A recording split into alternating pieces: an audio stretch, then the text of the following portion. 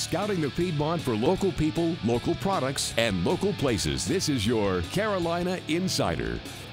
We're here at the Ronald McNair Hall right here at North Carolina A&T University, and we're celebrating the life of the late Ron McNair. He was America's second black astronaut to go into space, and he was one of 7 astronauts to die tragically when the Space Shuttle Challenger exploded on January 28, 1986. We're here with Dr. Bertrand Haynes. He is head of the TRIO programs here at North Carolina A&T. Thanks for joining us. Thank you for having me. Well, first of all, tell me about the life and the legacy of Ron McNair, especially his time here at A&T. Ron McNair is one of our most illustrious alum that attended North Carolina A&T.